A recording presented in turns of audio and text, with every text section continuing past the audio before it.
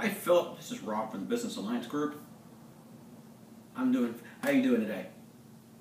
I think somebody here talked to you about the public adjuster stuff, information the other day.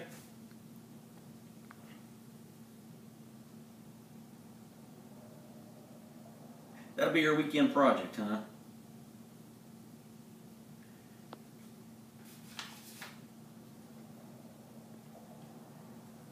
Yeah, it's that public chart of the Senate bill. The one you got to look for, because I had talked to the roofer a few minutes ago concerning it, is it's on page 3, towards the bottom. It's Article 62-6-605, and it's probably the smallest paragraph in the whole thing. But it's probably one of the most damaging to the roofers because it's the one that tells you you must hold a valid public adjuster license in accordance with that Title 56, Chapter 6, Part 9. And I'm going to tell you that Title 56, Chapter 6, Part 9, that goes reference another law concerning public adjusters. So when you see that, that's only part of what you're looking at there. So do you...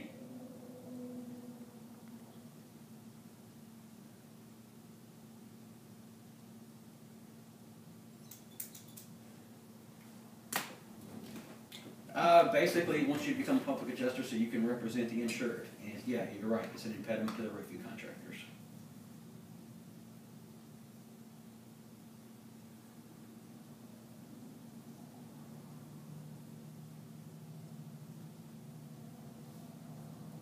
There have, and part of it's also a control factor with the insurance companies. You know, do you do a lot of residential? Okay. So yeah, you're impacted. How many folks do you have that do the sales and all that?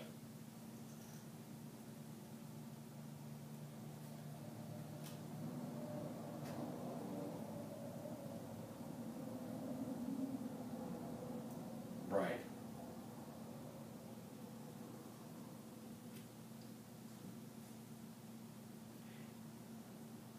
The public adjuster's license. Right, and so it says because it is an individual license, so you know every person that comes in contact discusses with it. Who doesn't have to have a license, like I don't know if you have a office manager, somebody in the office who all it does is compact. You know, they may put together the exactimate estimates or the supplements or whatever.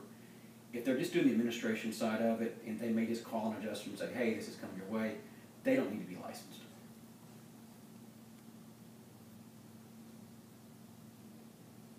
Well, the cost, what we provide is a test prep class, so you can pass the public adjuster's test.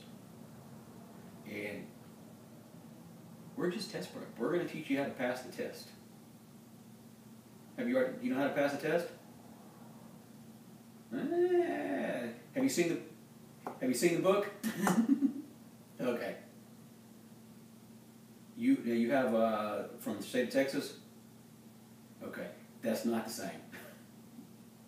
Afraid not. Okay. Is that the one they gave you 3 hours to take or whatever online and all that? Yeah. My business partner's got the same thing through Texas. So the public adjuster, all we do is we'll take time and we'll make sure that we'll guarantee you'll pass the test. If not, you get to come take the class again. But in about a 5 or 6 hour time frame, we'll go through what's on the test. Yep. Per person, depends on how many you've got. 3, it's $500 per person. Price break is at 5.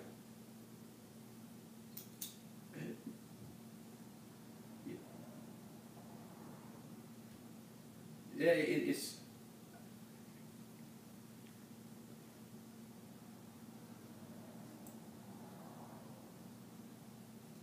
Yeah, and we'll discuss that in class as far as what's required after that part.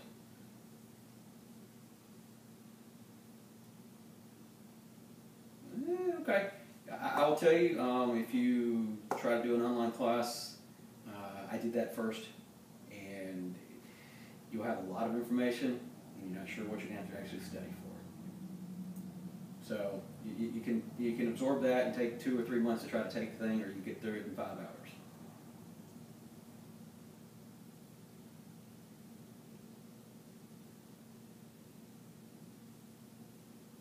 Okay.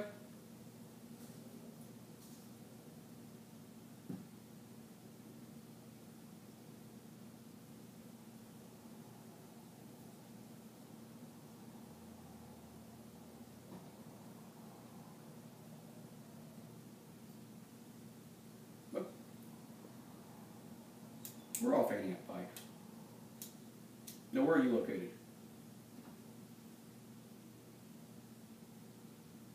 Barfield Crescent area over there?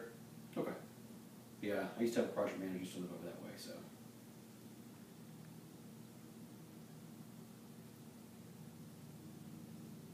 Okay.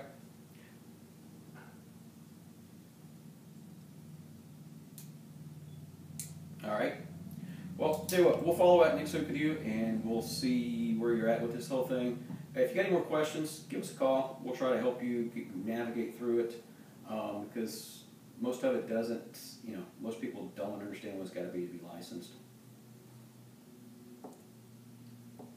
All right, thanks, Phil.